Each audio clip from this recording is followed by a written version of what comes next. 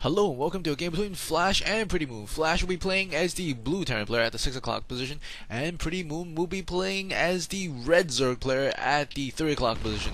And we do see the cancel extractor. What that does is it allows the Zerg player to have a temporary +1 or 2 population, but of course if you do it with all of the gas on the map, you'll get a lot more drones and a lot more overpopulation if you wish, but there was only a 1 overpopulation. And if we take a look at the base of Flash, something very funky is happening. He is choosing to wall off at the bottom, and because these two players are so close on their spawn points, they will find each other pretty much right away, along with that main statue, and it looks like Flash will be getting inside the base of PrettyMoon.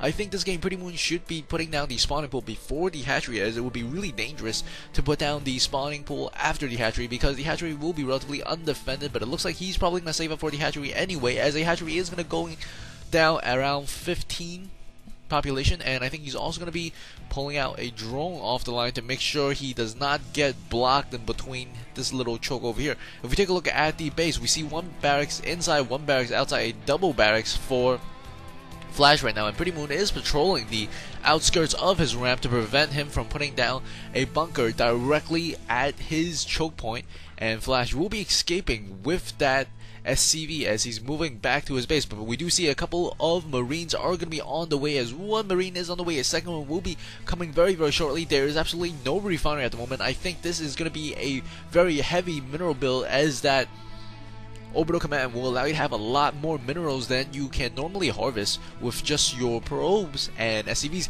And some of these probes are going to come out because they sense danger, and the SCVs are forced to fall back. One probe is a little bit out of position. They were going to try to kill off these SCVs. They're fighting the SCVs, and now they're going for the Marines. This is a really tense moment for both players, because this will pretty much dictate the rest of the game, as whoever comes out on top here, ooh, he kills off the Marine. Nicely played there by PrettyMoon. Some of the SCVs were not really doing too much, as a lot of these drones are very weak, very close to death, and the Marine should have ran away if it had the chance to and wait for his buddies to reinforce. We do see about 3 more Marines reinforcing right now, as he's non-stop making Marines. No refinery, just a supply depot at the back. The army size right now at 20 to 21, both are not supply block, and we see the trying of the bunker at the bottom of the ramp. All these drones are coming off the line with these Zerglings, and I think he might be able to hold it off here, and there's still one SCV building in the back, and these Marines are going to get pushed back by these Zerglings. Very nice play there, pulling off all the drones, killing off these Marines, and forcing that one last Marine to retreat back to base, and this Marine is also going to go down as well.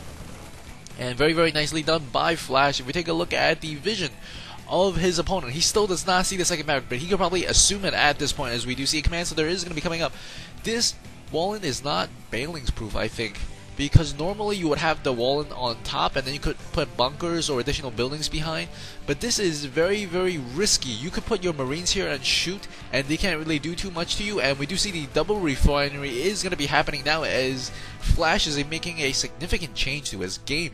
If we take a look at the income tab for both players, we see a huge advantage for Flash, as those mules do help tremendously. Even both of them are on 15 gas. We do see 3 of those drones are going to be on gas at the moment. Ooh, Flash separating his troops a little bit here, and he's going to get surrounded by these Zerglings. Flash probably not going to be too happy with this, as these Marines go down. 5 Marines go down, and that's the bulk of his force. More Zerglings, more Marines on the way, and if someone could translate for that, I would love you for a life. And if we take a look at the army count right now, 31 to 24, a nice healthy lead for PrettyMoon, and a lot more Zerglings are spawning for PrettyMoon at the moment. That is a lot of Zerglings. I repeat, a lot of Zerglings. 6 Marines versus 15 Zerglings. That is a lot of Zerglings. I don't know what else to say. He does have a second gas, but he's not working on it at the moment, as he decided to switch. And I think Flash is in a really awkward position here, because at the bottom of the ramp, it's really hard to repair this. If you guys can take a look, this is a really bad position. Only maybe 2 or 3 SCVs can repair these 2 buildings at any one time. Zerglings coming in, trying to maybe snipe off the supply depot, but does decide against it because he probably suspects that his opponent has some infantry on the ramp, and infantry does come out. I don't think this is the best idea, as PrettyMoon is going to fall back and Flash is going to fall back at the same time as well. I suppose if you're Flash and you're losing with Marines and minerals, get a lot of gas, a lot of buildings really fast, because what you did before was not working for you, and this is a really, really heavy switch. He's stopping pretty much all production of Marines because that has not really worked well for him, and PrettyMoon has a lot of Zerglings, and these Zerglings are, ooh, we just missed a lot of them turning into Balings. Oh, pretty Balings, pretty balls of goo, and they're bubbly and stuff. That almost looks like dinner.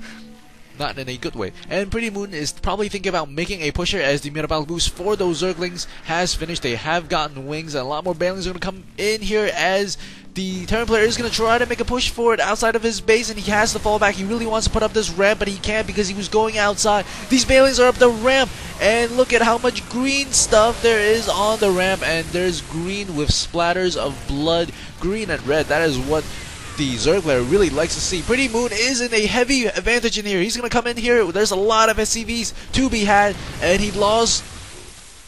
Oh man, that was awesome. That was awesome. This one Zergling has 3 SCV kills. He killed off, I think, about 50% of the SCVs.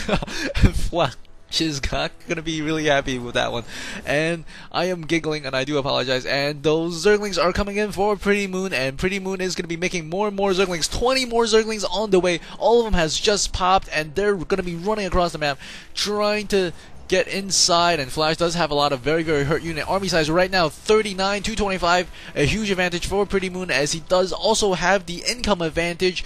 He has about 200, 300 more income than his opponent, and that's a lot of Balings. I don't think you need that many Balings, but he really wants to make sure his opponent is gonna die, and the Zerglings are gonna come in here and hit the tech lab. And the Balings are busting the supply depots once again. He is busted. These Balings are going to come in here, maybe once again on these SCVs and these. Oh man, that is a lot of kills. And there's 2 more Balings, and he's going to get everything except for 1 SCV. Flash is going to lift all his buildings. Oh man, that was great. That was so great. If some of you could translate for the Korean stuff in the game, I would put it up at the description, and I will give you credit for it. So if you know what it means and are not trolling me, please do so, as Flash is getting his stuff picked away, and he might not be in the game as his current APM is 0.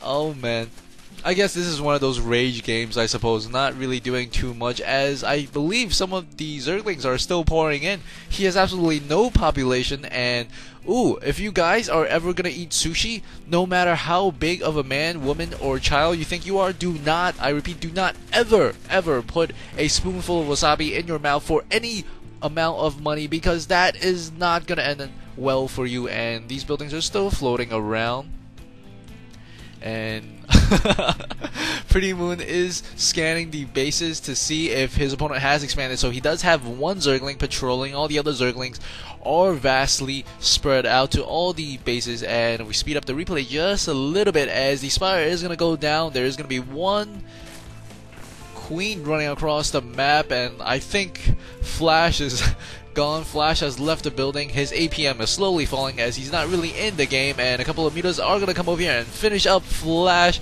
This is not a great way to finish the game, but I hope you guys enjoy that. This is GFace. I'll see you guys at the next game.